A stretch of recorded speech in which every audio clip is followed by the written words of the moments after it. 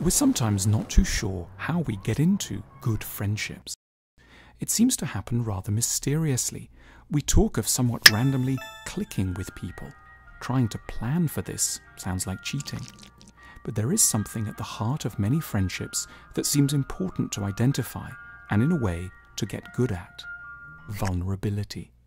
It's too easy to assume that what makes us likable are our strengths, our accomplishments, the things we're proud of.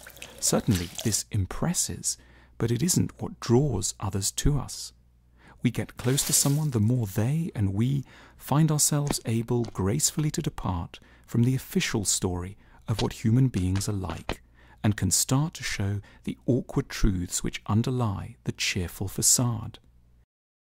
These are the truths with which we've been lonely for too long. How unlike normal sexuality our sex lives actually are. How full of envy our careers are proving. How unsatisfactory our family can be. How worried we are all the time.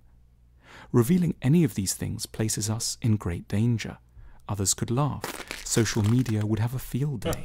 That's the point. We can only get close by revealing things which would, in the wrong hands, be capable of inflicting appalling humiliation on us. Friendship is the dividend of gratitude that flows from an acknowledgement that once offered something very valuable to someone.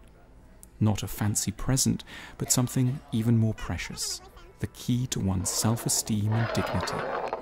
It's deeply poignant that we should expend so much effort on trying to look strong before the world, when all the while it's really only ever the revelation of the somewhat embarrassing, sad, melancholy and anxious bits of us that are what makes us endearing to others and can transform strangers into friends.